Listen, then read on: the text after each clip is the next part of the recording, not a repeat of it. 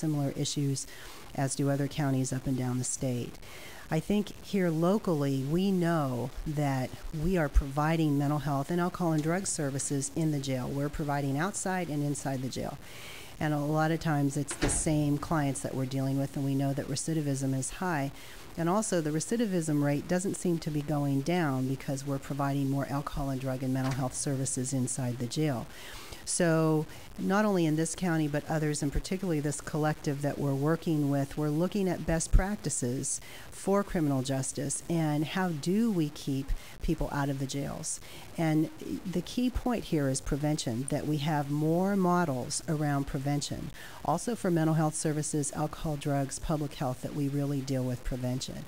And so I'm hoping that as we move forward with our integration efforts, that we will have opportunities to work closer with the sheriff within the jail system to really look at those best practices. Discharge planning is a big one. Your pre-release planning is critical. And while we have some efforts, we need more efforts in this county. So as we come back and report on the integration efforts, we can also share with you what we're doing with criminal justice.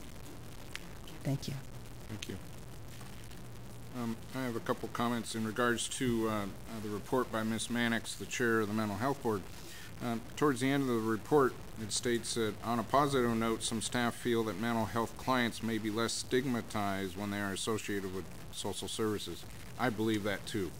You know, even just the setting sometimes brings the stigmatism. So that change in setting, I think, is going to be a very positive thing. The Professional Standards Committee, I think, is a great idea to make sure that the standards aren't lessened. And the third item, the bringing home the clients from out-of-county placement has been one of my priorities for a long time. The family involvement with the person is critical, I believe, to their recovery. And the closer we get the patient to that family is the answer, not getting the family to the patient. It's going to take some time. It's going to take a change in the mindset of communities and individuals to say, no more, not in my backyard. Mental health situations affect families across the board. There's no economical, there's no social background setting. It affects everybody. And the family, I believe, is integral in their recovery. So I certainly agree with this statement. It would be great if we were in some type of a setting to provide for that instantaneously. It's not going to happen. It's going to be a long-term type of a turnover. It's going to be a paradigm shift to get these folks from saying, not in my community, not in my neighborhood, not in my block. But it's something that I believe has to take place. And I thank you for putting it in the report, and I wholeheartedly back that up. And I too thank you for all the work that you do. And it's one of those things that does have that unfortunate stigmatism that people don't realize it can affect anybody. So I appreciate all your work. Supervisor. Thank you. I also want to thank the volunteers here today, because this is a report that comes from the Mental Health Board, and you're all volunteers, and it's difficult work, and I want to thank you for all the time you put into it. It's really, really challenging, and you come to the board from different you have different perspectives and bring different things to the Mental Health Board, and I just want to thank you for doing that. I see faces from the coast, and it's quite a distance to travel here, and it's a commitment to be on a board like this. So I want to thank you for your service. Thank you. Any additional comments from the board? Comments from the public in regards to the annual report? Okay, seeing no one step forward, I'll show acceptance of this report unless I'm directed it needs a motion to accept. Okay, I believe it's just an acceptance of the annual report, so we'll show that accepted. And again, thank you very much for all your hard work in today's presentation.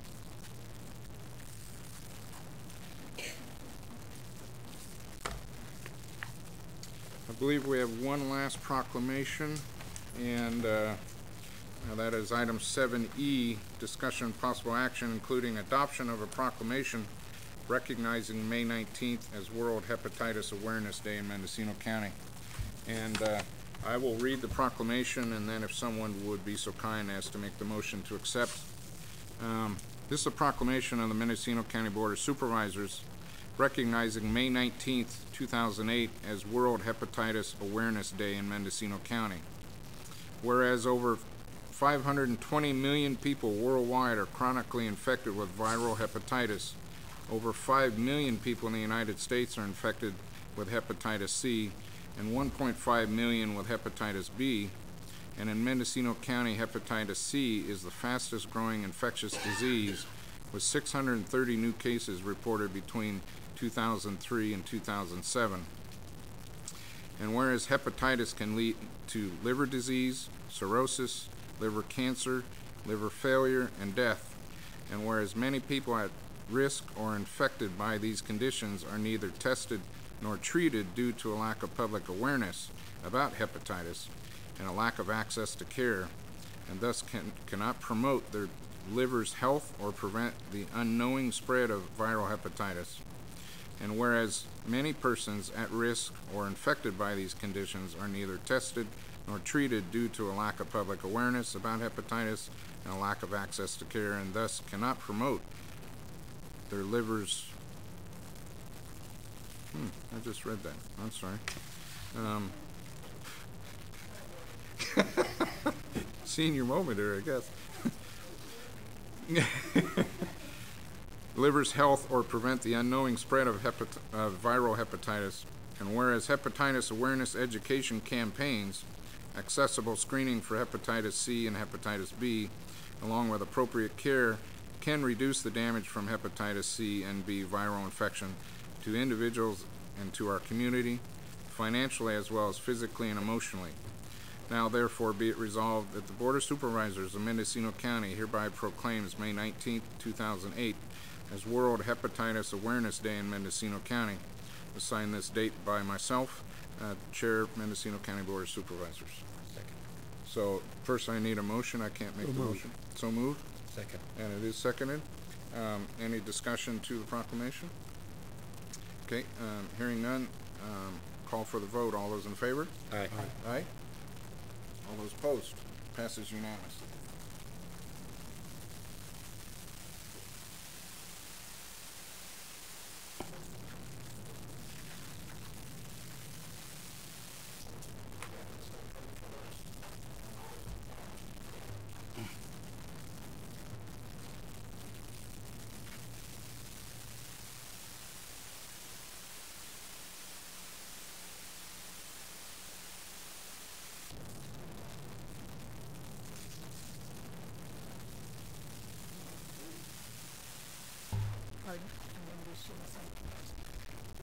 Hello, my name is Stacy Cryer. I'm the Public Health Branch Director for the Health and Human Services Agency, and I'd like to introduce Libby from McCavan to say a few words.